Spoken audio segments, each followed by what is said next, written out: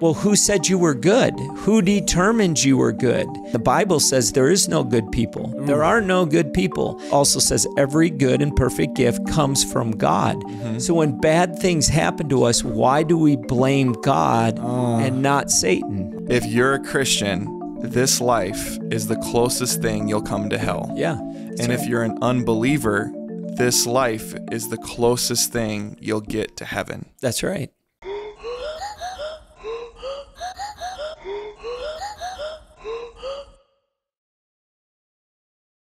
Why do bad things happen to good people? That seems like a profound question that everybody wants to understand, doesn't it? Everybody asks that question. I think it's the most popular question that I hear, you know, in terms of if I believe in God, ultimately they'll say, oh, you believe in God, then why do babies have cancer? That always seems to be or why do, you know, and I have to be careful how I say this so we don't get flagged, but like SA or abuse happens, like how come people are trafficked, and how come challenging the morality of God because of the terrible things that happen on this earth. Why do bad things happen to good people? I think that question, which is an interesting one, is based on just what we perceive to be true. So if you believe a lie, then that question makes total sense. And there are people listening to say, well, then tell me what lie I believe that would make that sense, that question make sense. And it's pretty simple.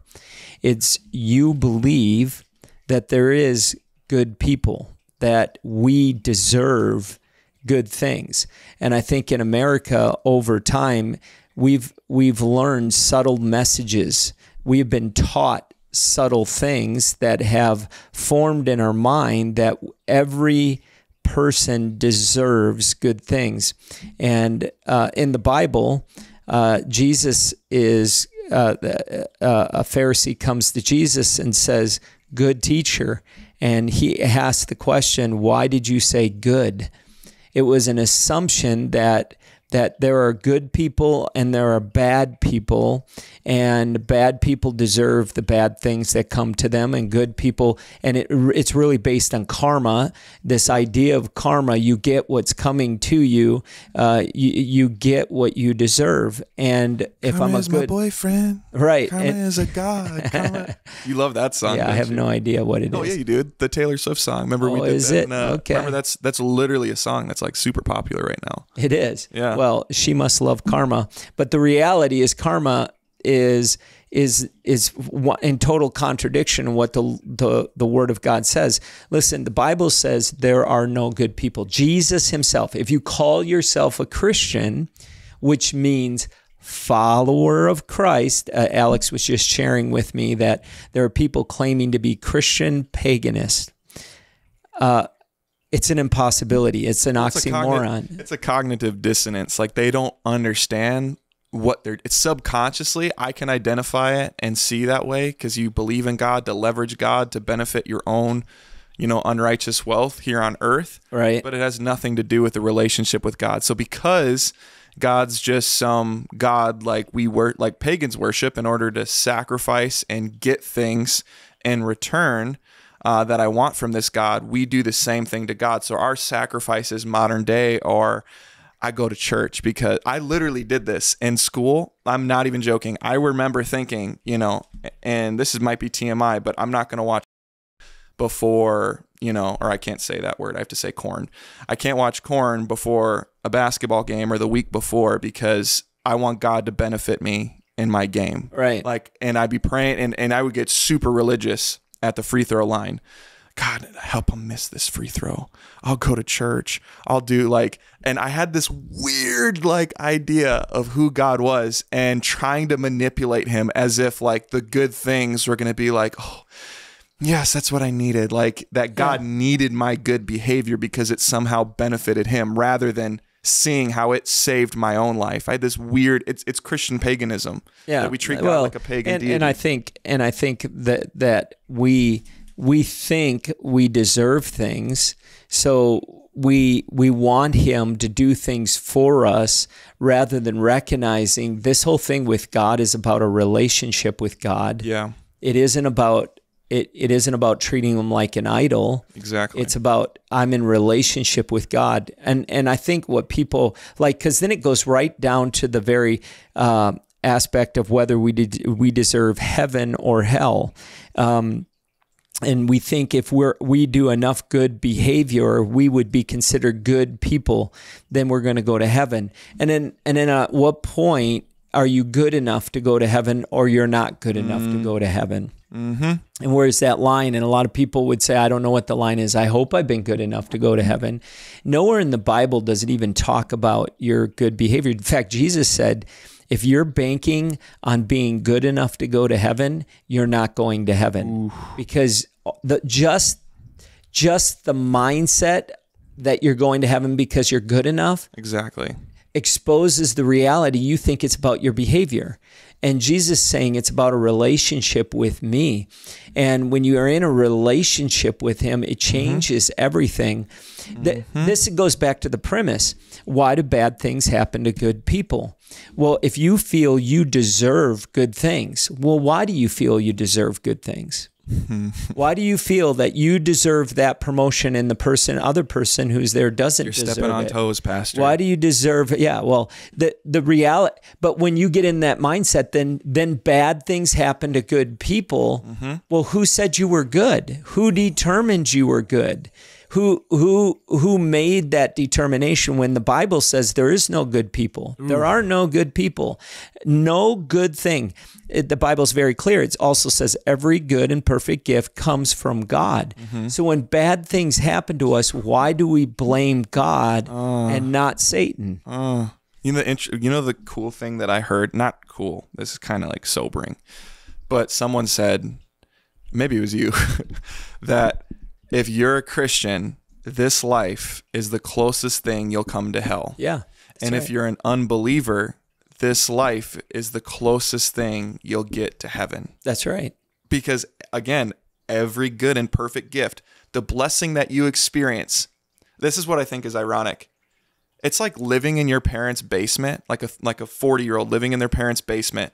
The parents feed them, the parents take care of them, they provide for them, and then the person that's mooching off of their parents berates them with accusations, comes at their morality, treats them like a dog, and their parents are providing all the blessing, and he's reaping the fruits of their labor. And in the same way, an atheist or people that are condemning God, they enjoy the sunshine. They enjoy the blessings of their life and their relationships, that every good and perfect gift that they don't thank God for, but they sure do blame God when those things are taken away. It reminds me of what's going on with the Blind Side movie. Yeah. That's wild. I maybe not everything happened. Maybe the whole adoption thing in that, which they say that the Tuohys didn't actually try to adopt but I'm thinking but did they invite you into their home? Did they provide tutors? It's maybe the movie was a little off on that, but did they not, does that erase all of the incredible blessing that they gave in your life? So it's an interesting thing because when you watch the movie The Blind Side, it ruins the movie now. Yeah. We saw it last night. It was on and we were watching it. My wife's like, I can't watch it anymore. It kind of ruined the whole movie. And I'm like, yeah, but there was good that happened in this. What about all of the positive that came out of it? Where would he have been had he not been brought into the home? And I think I can already hear people making comments on all of that because everybody has an opinion about everything. Yeah. But the thing that I think people have to understand is every good thing that happened to you, you didn't deserve it. And they would disagree with that. Oh, I earned it. I'm the one who made that happen in my life.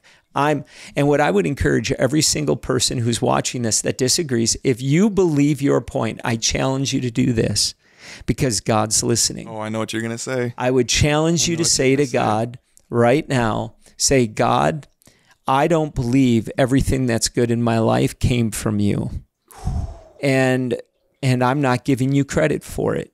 So you can take every good thing you've done for me and take it and go home. Wow. Because I will live on only the good things that happen in my life. If you take that challenge, you will experience that even the breath you breathe was a blessing from God. You know, people who focus on the bad that happens to them are people who tend to miss the incredible blessings of all the good that's happening to them. Because every day, well, why do bad things happen to good people? Bad things happen to everybody. Everybody. And there are bad things that happen, but there are also incredible things that happen.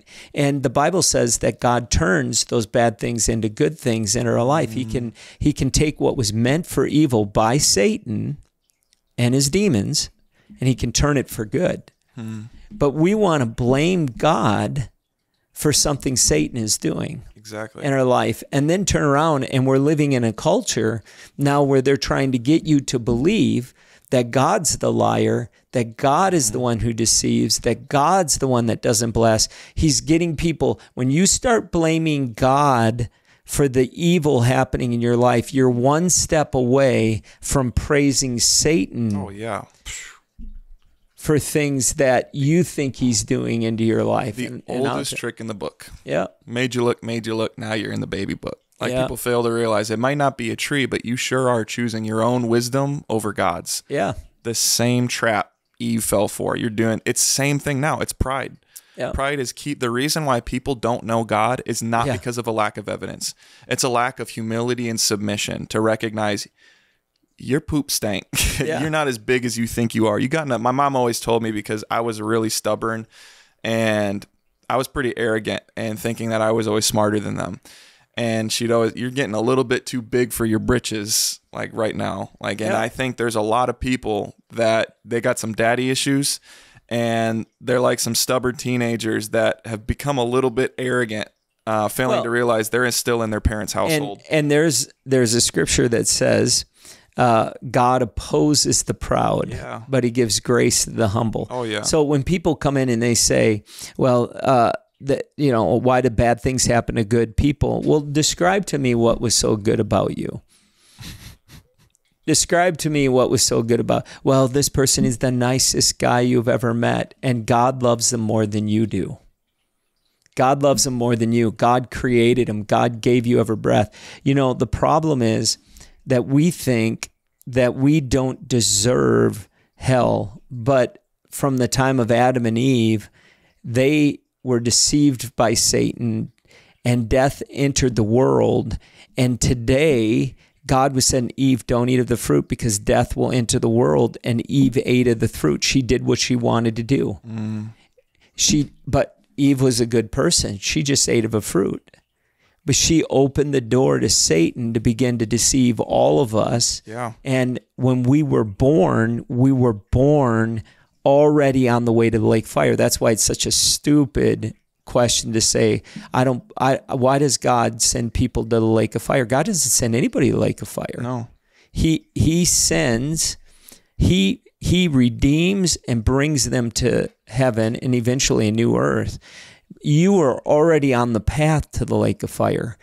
You didn't need God's help to send you to the lake of fire. Yeah. God is trying to get you off that path. Yeah. And the first thing you have to realize is you didn't deserve heaven.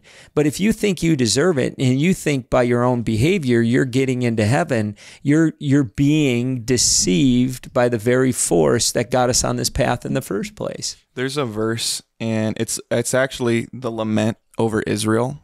And because I think this will challenge people's view of God in his heart, that God just desires, that God is somehow, this is how people think. God's sitting up in heaven, and we did misconceptions here. There's a video on our page where I went in the lobby at church and I was asking people, because most, like the people I'm asking, they're Christians now. And I was asking, because we just did a relationship series, and the last sermon we just talked about was a relationship with God. And so I asked people, what was the biggest misconception you had about God before coming to the faith? And every single one was a shot at the character of God.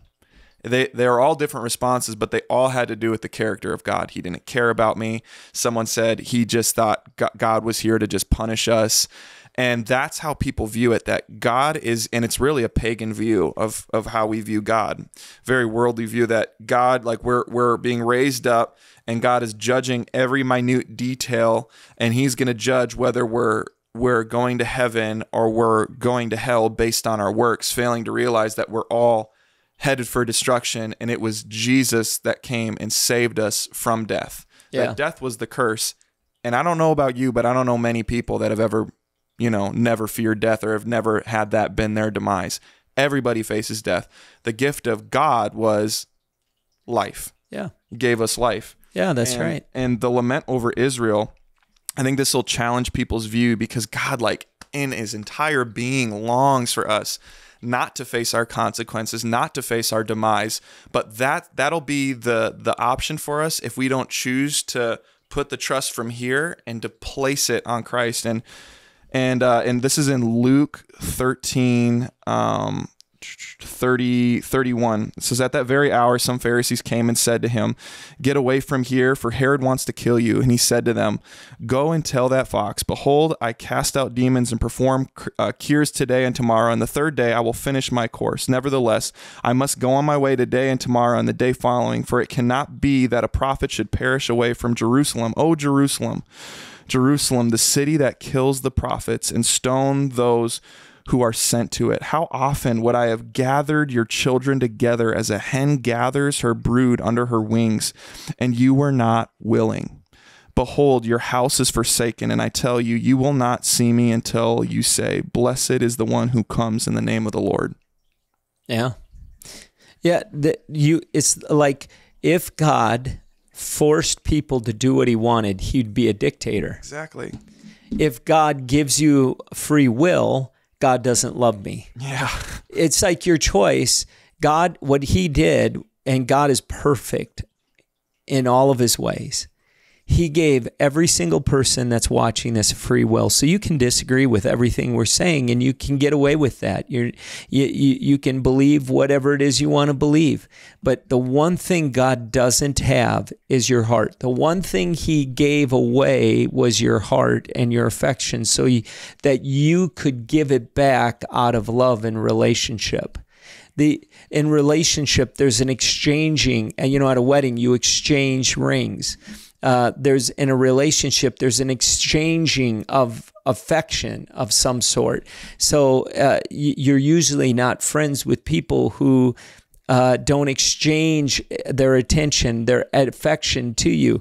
God, the only thing God does not have is your heart, because he gave it away. He gave it to you, and he wants you to give it back to him. And it's your choice. You don't have to. You don't have to do that. But he created the universe for people who would give it back to him. And you're saying, well, I don't want to live with him. That's why there's a lake of fire. So you could live without him. And I think you underestimate, because you don't think the presence of God in your life currently, because you don't believe in him, makes any difference. But in the lake of fire, you will recognize the absence of the presence of God, which is separation from God, and you will realize how incredibly powerful his presence was, even when you didn't believe in him, even when you didn't accept that he existed. And the reality, I really want to get back to this mindset, this lie, is we really do believe that we deserve good things. We deserve it. And we say, why does bad things happen to good people? Well, if you're a parent listening to this, I'm going to ask this question of you. Why do bad things happen to your children? If you're a loving parent, why do bad things happen to your kids? Aren't you watching them? Aren't you telling them what they should be doing? Aren't they listening to you? Some of you have teenagers and you're telling them what to do, but your teenagers are not listening to you. So let me blame you as a parent for why your teenagers are not listening to you. Aren't you a loving parent that you would make your teenager listen to you? It's not even, are you sure you can make an argument against it? You're not going to make a strong argument against that. It's like, we can't make our kids do things that we know are good for them. And God says, I gave you will a will to decide whether you would trust me and follow me and experience the blessing of my wisdom, or are you going to do what you want to do? And that's where a lot of people are at. And I think this really shows the heart behind how people think. When you think you deserve life, because you think you deserve life, God plays a factor in taking that from you. Like, he's the one that removes it. Right. He not the savior. He sent you to the lake of fire. Yeah. Because I deserve to live forever, but he took me and sent me to the lake of fire. He's not the savior. He's a criminal. Right. And there's a guy, and this is what I want to show here. I have a comment on one of my videos, and there was, like I said, I told you that remember that time I posted this video and I was talking about, I was really trying to showcase the grace of God and how he saved us and the mercy of God. And then there was this ex-evangelical that just twisted everything I said, kind of like the person they serve, and just misrepresented my argument. And so then tons of people were responding and saying all this stuff and saying your religion deserves no respect, this and that. But this kind of really shows, as far as, because all of them, I swear, were like the same comment. So this is a good mindset of someone that thinks that they deserve life, and then because they deserve life, they attribute evil with God. So this is what Kleb Heath says. So you can be a horrible person, but as long as you believe in Jesus, that's cool. But if I'm a good non-believer, I'm the problem. Ha ha ha ha. Yeah, that's the mentality that your behavior, being a good person, is what gets you to heaven. And then you've earned heaven. It's not a free gift. It's not grace. And that's where the Pharisees were at. The Pharisees had moved to a place where they had said, you eat with sinners. You eat with sinners, and you bring them in, and then we're not, and you're telling us we're the evil ones? Well, it's all based on behavior. That's what religion does. Religion bases everything on our behavior. You earn it. If you're good a person, then you earn it. And keep in mind, and because this is where people like to really kind of get off and twist what's being said. When you come to Christ and you have a relationship with Christ and the Holy Spirit comes and lives in you, it will impact your behavior. Exactly. Faith without works is dead. Exactly. Faith. Jesus even tells the story. When the root is good, it creates a good tree, and the tree creates good fruit. When the root is bad, it creates bad fruit. So when the person says, "I'm not a believer, but I'm a good person," well, what is that based on? Yeah. What are you basing that on? Do you cheat? Are you gossiping? Are you envious? Are you a glutton? Are you prideful? I think like why are you thinking you're such a good person more than someone else that may be different? It may be, at what line do you say they're not as good as you are? You want to know why I found people think that they're good? Why? Because the answer key in which they base themselves as being a good person is to their left and their right, or the criminals on the news. Yeah. It's interesting, and it's true even in the church. Everyone else's sin is worse than yours. Oh, yeah.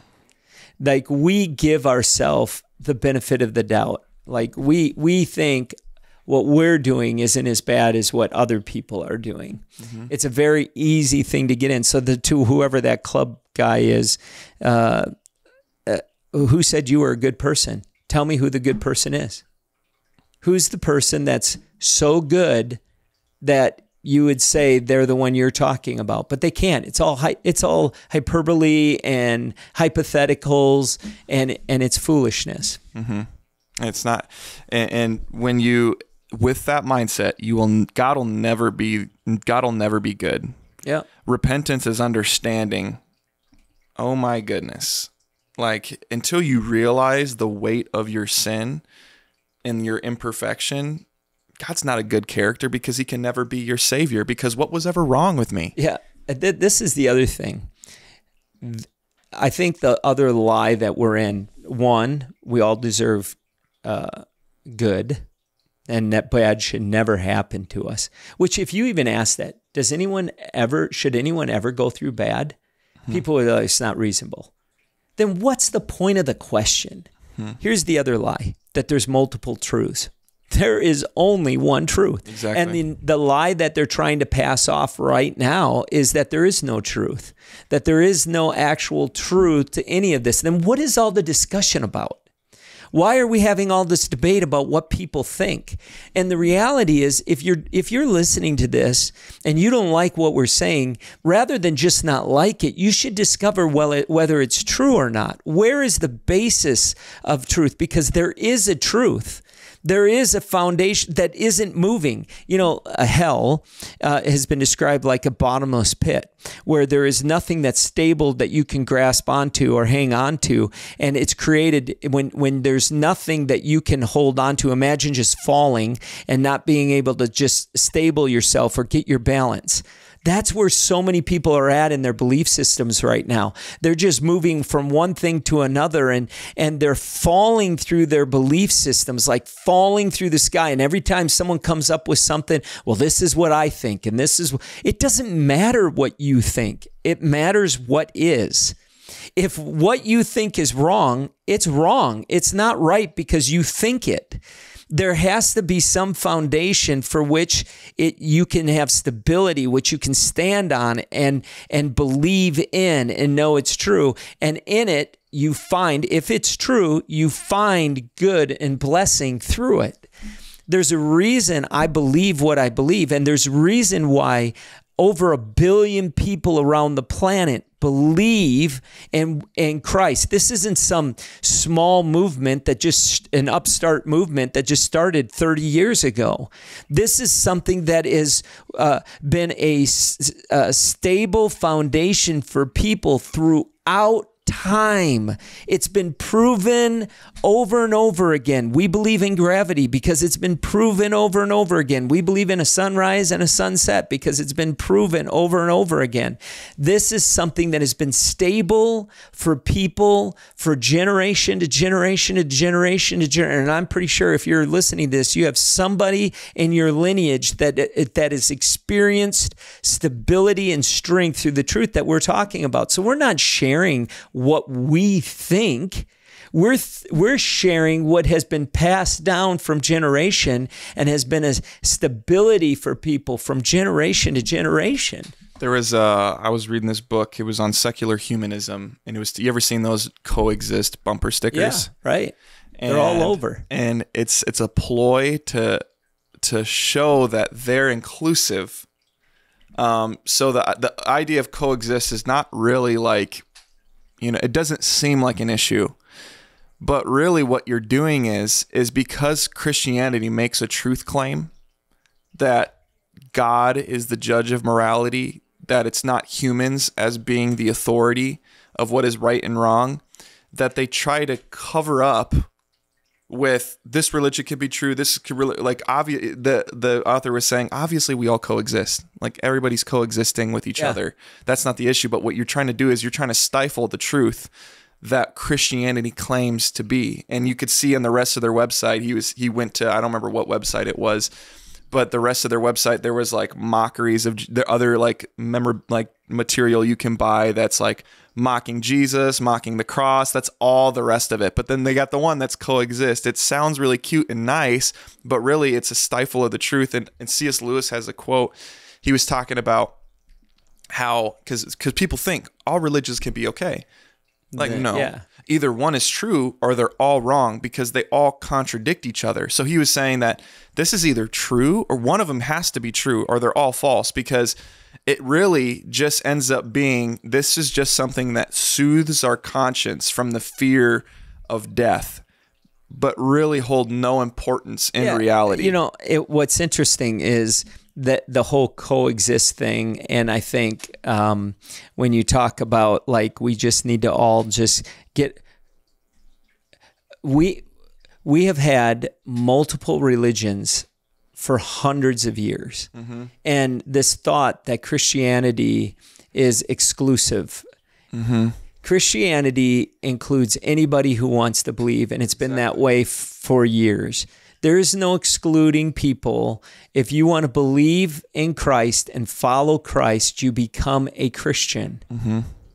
Anybody who wants to follow Christ becomes a Christian. Yeah, because what's a Christian? A follower of Christ. Exactly. If you want to follow Christ, you become a Christian. When you become a follower of his word and what his life, and you follow Christ and you hear his voice, there is no excluding people from it. There's no saying you can't come here. There's none of that taking place. However, there's this belief that all of these other religions are far more inclusive, when in reality, they're not inclusive. If you, and it just doesn't make any sense. If you don't want to follow Christ, you're not going to. Yeah. There's no excluding. Yeah. You just chose not to follow Christ. Yeah. We're trying to invite people to, we're actually trying to invite people. We spend thousands and thousands of dollars to invite people to come and follow Christ. And we're the most exclusive. It makes no sense. We spend millions of dollars sending missionaries all over the world. Makes no sense. To bring the truth of Christ to people so that they can follow Christ. Yeah. It's based on the fact that we're trying to introduce people to what we believe and what this is to follow Christ and to experience what we've experienced in Christ. It's because we don't value their truth. So, because it isn't true. A culture that says this is my truth. Truth is really becoming relative. There's no like, this is a fact. Like 2 + 2 eventually is probably going to be left up to opinion. But they don't. In the same breath, they don't respect our truth. Yeah. If you want to take that position that in Christianity we don't respect your truth, okay. But you don't respect our truth. Exactly. You've done the same thing, except I'm not making a big deal about it. I'm not hating you because you didn't respect my truth, but you're hating me because I didn't respect your truth. Right. I'm letting you make the decision you made, but your truth. But I just don't believe that's true. In fact, I believe it's deception. Mm-hmm. You don't think what I believe is true. You think what I'm saying is deception. Except you're stifle me. Yeah. Except you're hating me for that position, the same, by the way, position you hold against it. Christianity is the most persecuted faith, and that's what makes it so real. The king of all of these other religions is the same king. He just got a lot of variety. He's trying to reach a bunch of people, but to try to take people from Christianity. He's trying to create the conflict where with God, there's only one way. Exactly. And with Christ, there's only one.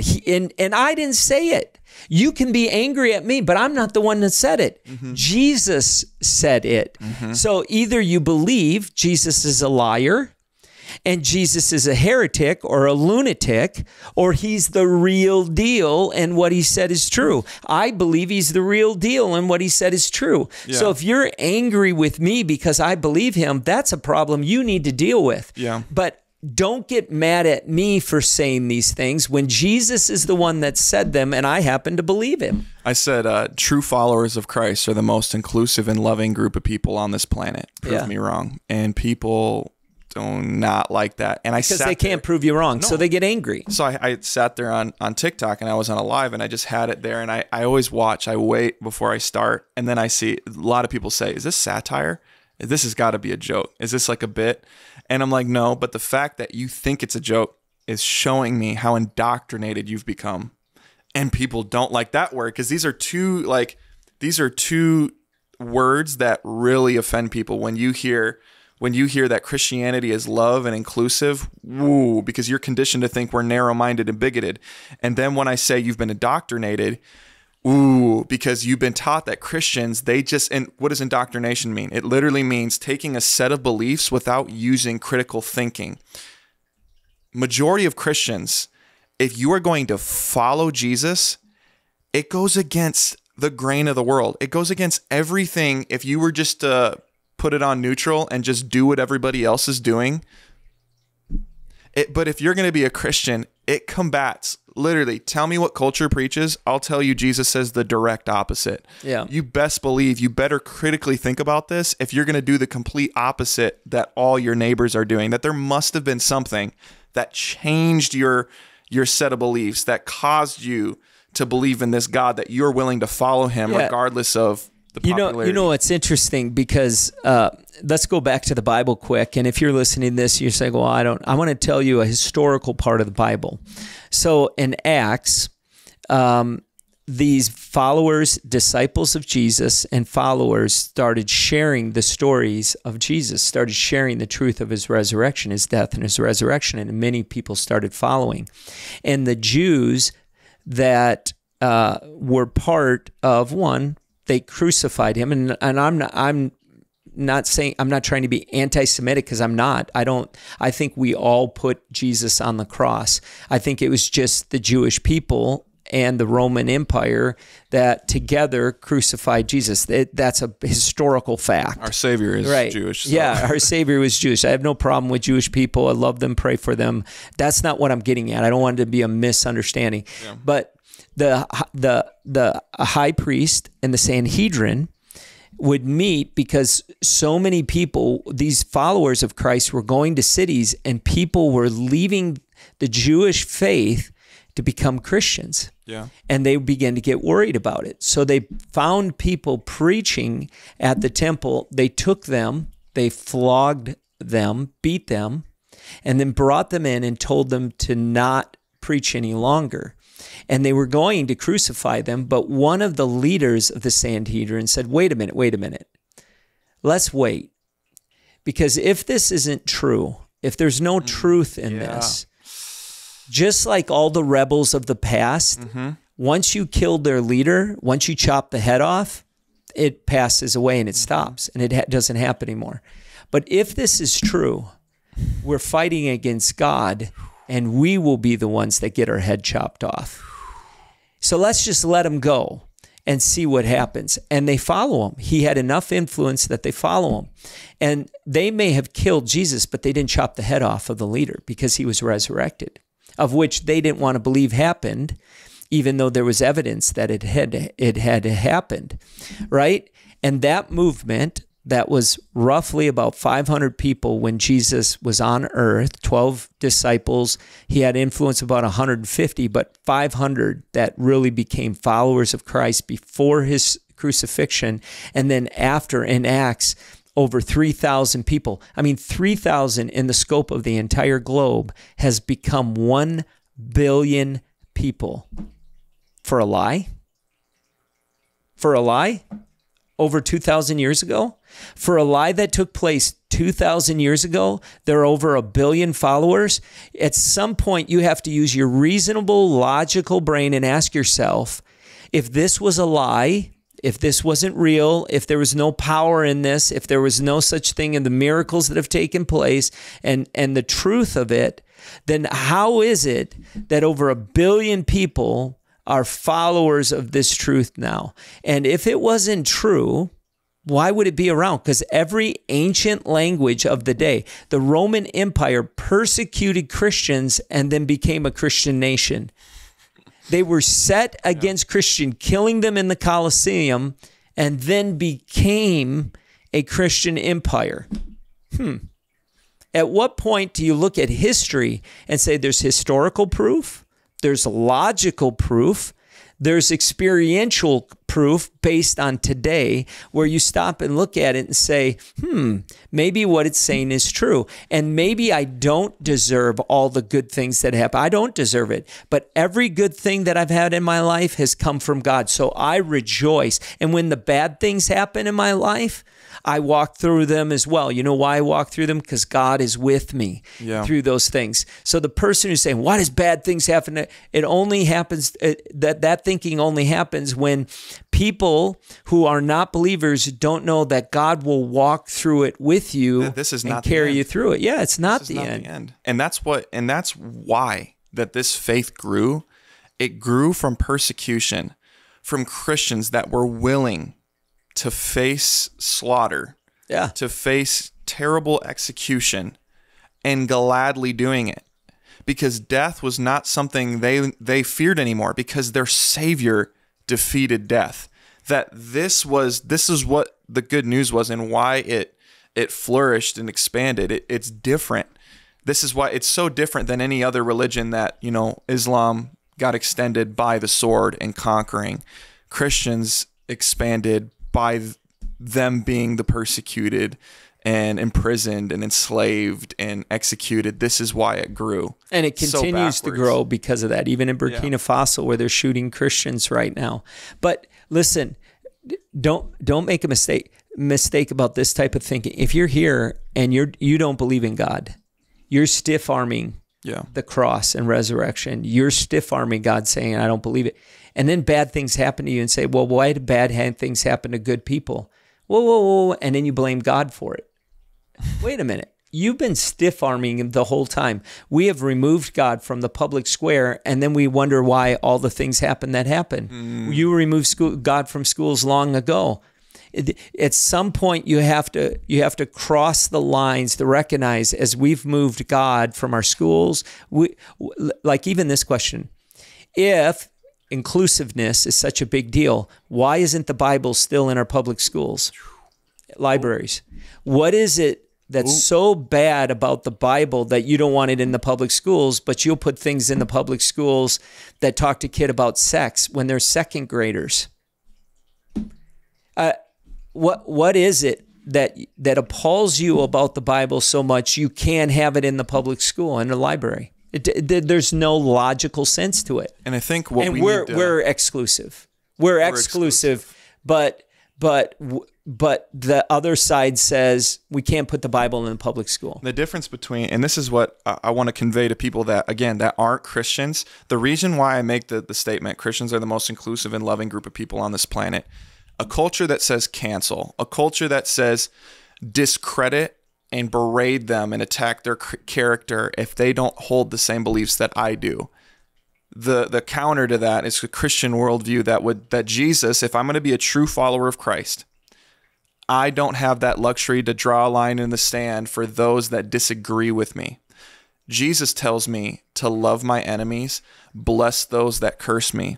Jesus tells me to regard people as better than myself. Jesus tells me that if I'm going to become the greatest, I need to become the least. That this gospel is included to everybody. Yeah. But the doorway into the kingdom of God is a denial of yourself. That's the problem. And that's the problem that people don't want to give up. They say, well, it's not inclusive. I said, yeah, it is. Well, it's conditional. Yeah, you have to leave your sin at the door. You need to deny yourself and put your trust in Christ. The reason why Jesus came to the world is to pick up the tab that you owed. He came to clear the debt that you owed and get you off the path of the lake of fire. Yeah, and he came. The Bible says that Jesus says, "I have not come to judge the world.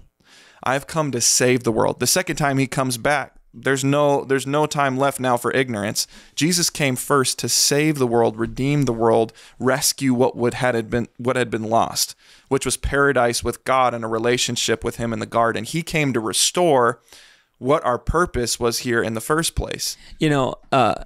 That's good news. Yeah, exactly. And yet there will be people who push back on it. Death is defeated. They don't want to believe it. No. I'm not believing that. I don't think it's, I disagree. They'll fight it. They'll make arguments against it.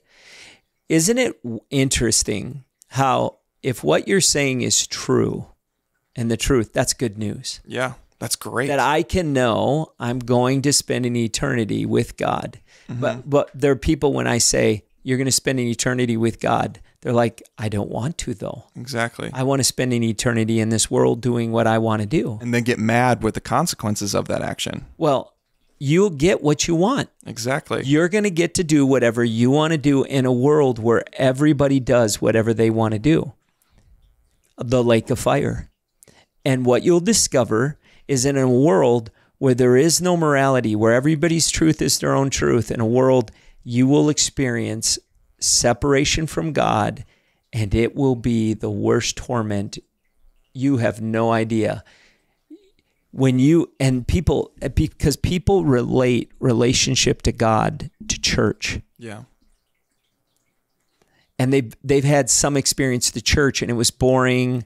They interpreted what was done as being exclusive or you're bad, you better do these things. It was a behavior-based message, all of those things. So they think that's what it is. A relationship with God is like a relationship with your best friend. Yeah. That's what it's all about.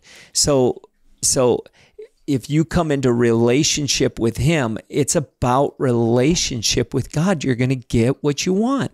And if that's something you're like, man, I'm going to get to spend an eternity with a God who loves me, a God who had created this world for me and showed his love to me in this world, this is just scratching the surface of what eternity will look like. Mm-hmm. Okay, I'm looking forward to that. But the point I was going to make is if I told you Netflix is giving a free year to everybody who signs up today, you'd be like, well, I don't know if that's true, but I hope it is. Exactly. Or the Congress just voted that they're giving everybody $2,500 back from their taxes. You're like, really? Is that true? And you may even be researching it to find out if it's true. Like you're hoping it's true because somebody told you that. And you're like, I hope it's true. Or they cleared your student debt loans. Right. Because we lean into good news. Mm-hmm. The interesting thing is why people are fighting this good news. Yeah, exactly. What's the spirit in us trying to defend the deception we have?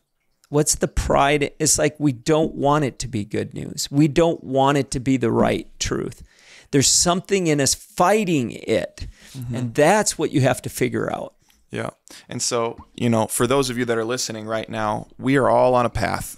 There's a road. There's a narrow door, the Bible describes it as. And the best way that I can say that and to kind of wrap up what we've been talking about as far as we're all on the path of destruction, whether it's, a big road trip. I'm about to road trip to Wyoming. It's 16 hours. So however many miles that is, a lot of miles. And at the end of that road, let's say you're taking a road trip right now, and it could be short, it could be just around the block, or it could be, you're traveling to Wyoming. It's really long. And so because you're traveling such a far distance, you don't see the consequences. You don't see, how it's an issue. You don't have a sense of urgency, but we're all on a path. And the Bible talks about we're all on a path to destruction. At the end of this road trip, there is a cliff.